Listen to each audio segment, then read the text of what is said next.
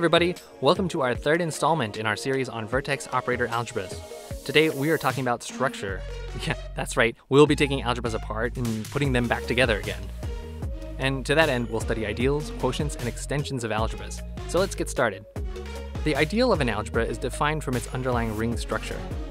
Let I be a linear subspace of some Lie algebra, say G. I is then an ideal if the Lie bracket of anything in G with something in I brings you back to I. Note that this does not require I to be a subalgebra. Okay, let's look at some examples that might be familiar from physics. Consider the set of generators x, p, and h bar, familiar from elementary quantum mechanics. For the uninitiated, h bar commutes with everything, and the bracket of xp equals I times h bar. From this perspective, the linear span of the singleton h bar is an ideal. Both of the pairs, h bar with x as well as h bar with p, span ideals as well. Another example comes from the study of space-time symmetries in quantum field theory. Namely, the underlying Lorentz algebra SO31 breaks into two copies of the Lie algebra SU2. In this case, each of those copies form a subalgebra, perhaps familiar from the study of left and right-handed spinners, like neutrinos. The algebra, of course, is represented by the famous Pauli matrices and is isomorphic to the imaginary quaternions.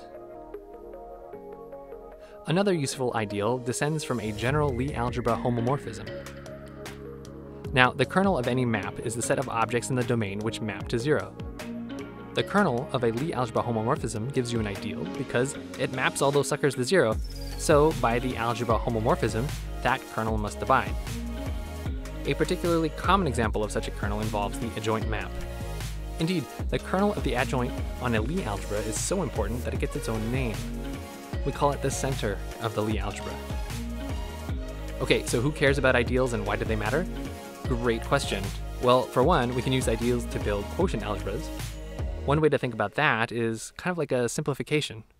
You simply ignore all the items in a given ideal, or maybe at most consider some representative element, and streamline your algebra that way. To get into the specifics of how that might work, we're going to develop a bit of arrow technology. So here's a quick aside on short exact sequences. Consider a bunch of objects connected by arrows. Some might call those arrows morphisms. In the present context, these objects are typically algebras, but they could also be generic vector spaces. The arrows, of course, represent linear maps between them. In this context, we call a collection of these vector spaces and maps a sequence. A sequence is called exact if the kernel of a given map, a given arrow, is equal to the image of that map that immediately preceded it. So, did you get that?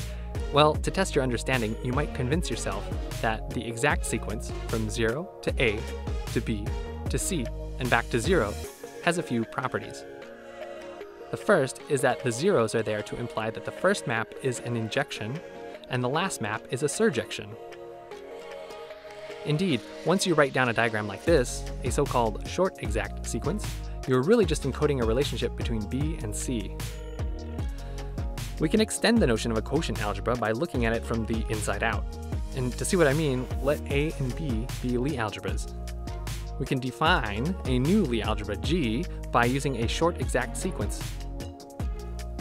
We call this item G the extension of A by B. So we basically build out G by giving it an ideal, B, but otherwise it has the same structure as A. A simple and common way to extend a Lie algebra is to simply add a new dimension to its center, which you can do via a direct sum with the underlying field. Okay, one more aside on arrows and category theory. Let's suppose you have another diagram. This one is a two-dimensional setup, where your vector spaces are arranged in a triangle with maps between them. These ideas will come up again and again, so it's worth getting us all on the same page. Often, it's a useful shorthand.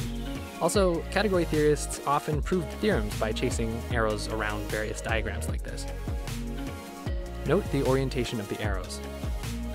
We say this diagram commutes if the map little c is equivalent to the composition of maps little a with little b. Commuting diagrams basically means that you can get from one object to another using the arrows or maps, and it doesn't really matter which way you travel. There's no hysteresis in the loops. You won't gain or lose any information. They are equivalent.